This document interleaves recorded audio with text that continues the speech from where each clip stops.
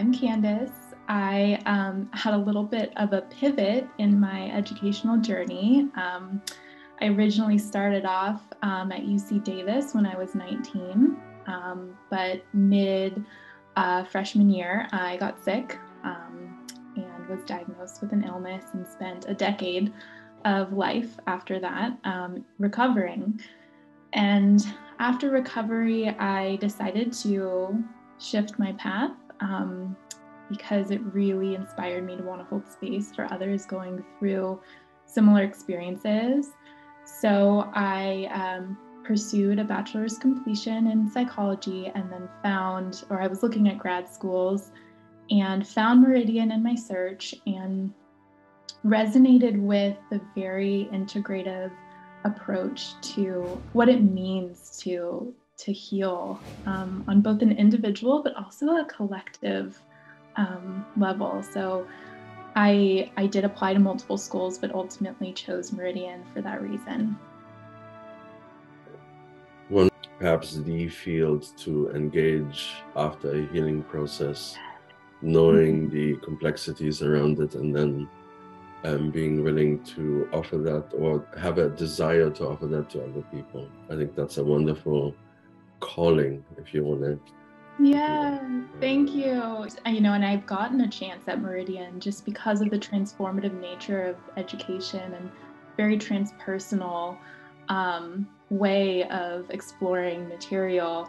I got to sort of explore, my own resilience and what my own story means in the context of my life and purpose and where I fit in this, universe we're all a part of. And it made me realize that there's such a beautiful opportunity to help others reframe their roadblocks as detours instead of a mountain to climb. It's more of an opportunity to see what is life asking us or giving us the opportunity to learn and grow through. And I think just discovering that in my own path has kind of helped me inform how I want to move forward and holding space for others who are facing similar lived experiences. Wonderful. You mentioned one of the key words that I want to pick up on was transformation. Why do you feel it is important to pursue an education that transforms you as a person?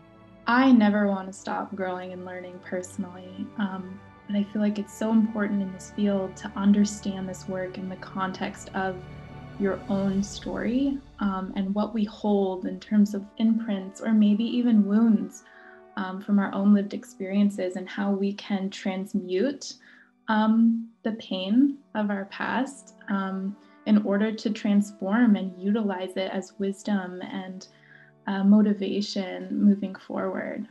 Wonderful. You mentioned transmutation, which is just a powerful concept, one that is perhaps even bound to evolution itself. It reminds me, I just have, had the opportunity through Meridian's work to really explore our connection to nature and the way it reflects our own resilience back to us. And the collective nature of resilience and healing I've really explored that through a lot of imagery that nature offers us, like the roots of redwood trees, how they all hold each other up through this root system that's so intertwined. And I think just the way that Meridian gives us the opportunity to be witnesses for each other starts to feel like that redwood forest where we're all kind of holding each other up. Even though our social locations may be different, we may be standing in different places and experiencing different things, but this collective nature of working together to understand our place and our purpose and how we can hold space for each other is just really beautiful. That makes me think about integral or holistic approaches to education.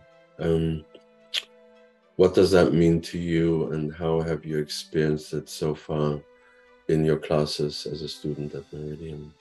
Yeah, I think for me, it is an opportunity to experience me and others as entire complex beings affected by structural, cultural, sociocultural impacts, but also we all have these innate ways of being that are unique to each of us as well. So for me, it's really exploring all of the parts of that, the external, the internal, the way we are all connected in these stories and systems, and how they uniquely impact each of us.